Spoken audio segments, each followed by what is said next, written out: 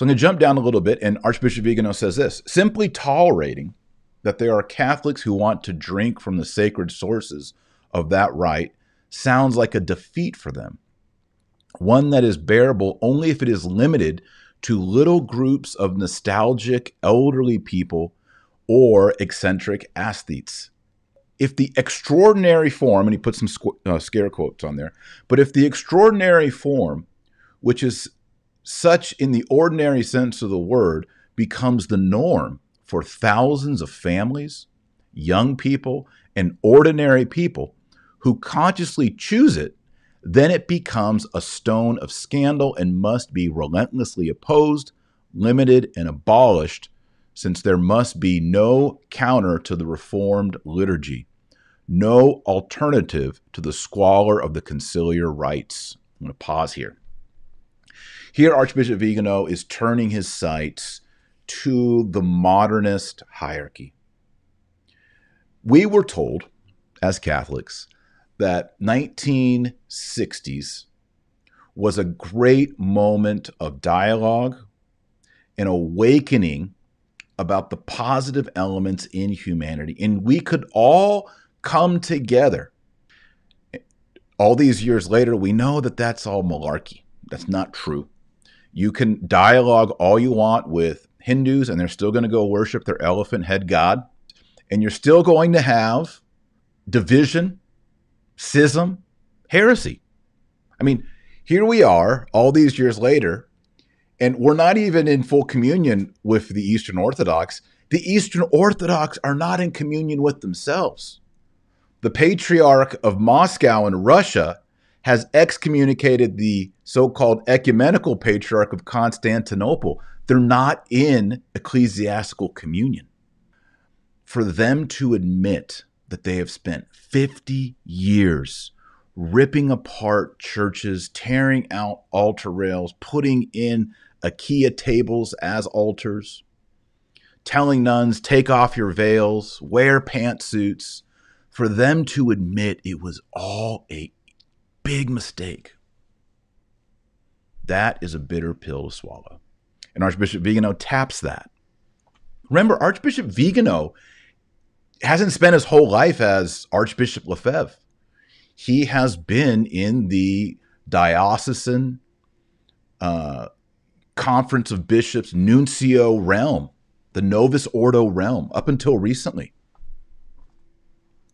So he knows those environments. He knows the cardinals and the archbishops and the popes. That's where he's lived. And he says, since there must be no counter to the Reformed liturgy, that's the Novus Ordo, no alternative to the squalor of the conciliar rites, just as there can be no voice of dissent or argued refutation against the mainstream narrative, and just as effective treatments cannot be adopted in the face of the side effects of an experimental injection because they would demonstrate the latter's uselessness. So ultimately, this, if you accept that the future is trad, the future is traditionalist, you are also admitting we screwed up. Our experiment failed. And there's so many billions of dollars and so many ecclesiastical careers and so many red hats that are propped up by the so-called Vatican II new evangelization. They just can't admit the defeat.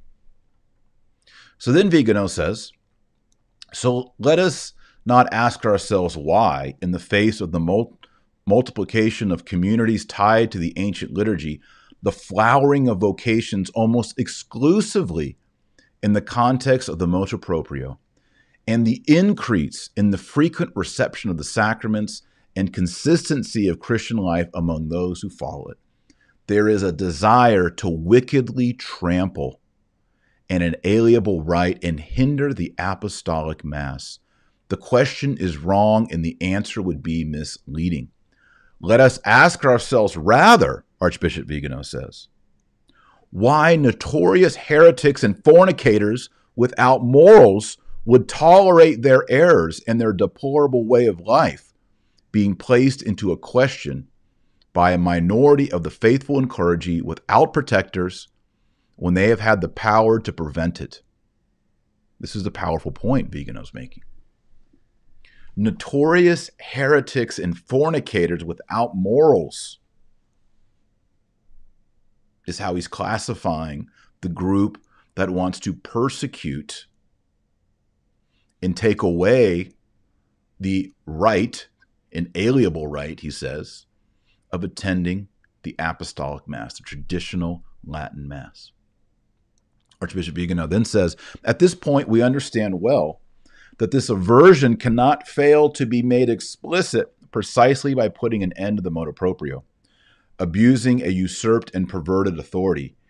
Even at the time of the Protestant pseudo-Reformation, tolerance towards certain liturgical customs rooted in the people was short-lived, because those devotions to the Virgin Mary, those hymns in Latin, those bells rung at the elevation, which no longer existed, necessarily had to disappear, since they expressed a faith that Luther's followers had denied. And it would be absurd to hope that there could be a peaceful coexistence between the Novus Ordo and the Vetus Ordo, the Old Ordo, as well as between the Catholic Mass and the Lutheran Lord's Supper, because there's no compatibility between them. He says, towards the end, the church is not an agency in which the marketing office decides to cancel old products from the catalog and propose new ones in their stead according to customer requests. I like this analogy, right? The church is not a marketing agency with a catalog. He says, imposing the liturgical revolution with force on priests and the faithful in the name of obedience to the council, stripping away from them the very soul of Christian life and replacing it with a rite that the Freemason Bugnini copied from Cranmer's Book of Common Prayer, was already painful. That abuse, partially healed by Pope Benedict XVI with the motu proprio, cannot be repeated in any way now in the presence of elements that are all largely in favor of the liberalization of the ancient liturgy. If one really wanted to help the people of God in the crisis, the Reformed liturgy should have been abolished, which in 50 years has caused more damage than Calvinism has done. End quote. So Viganò saying, look, it's not a catalog. This is not a marketing team. This is the faith. And 50 years ago, a new liturgy for all 7 sacraments, a new liturgy of the hours, a new book of exorcisms, a new everything was imposed on the clergy and on the laity. And he says it is a rite of the Freemason Bugnini copied from Cranmer's Book of Common Prayer. Look, I used to be an Anglican priest, an Anglican clergyman, and I said Cranmer's Book of Common Prayer for the sacraments that I celebrated. And as someone who has firsthand experience with Cranmer's Book of Common Prayer, I will attest. I think one of the reasons why I became a traditional Catholic is I feel and hear Cranmer's liturgy inside the Novus Ordo. The Novus Ordo is tilting the Roman Rite towards Cranmer, which is the Church of England's Book of Common Prayer. I'm not the first one to notice that.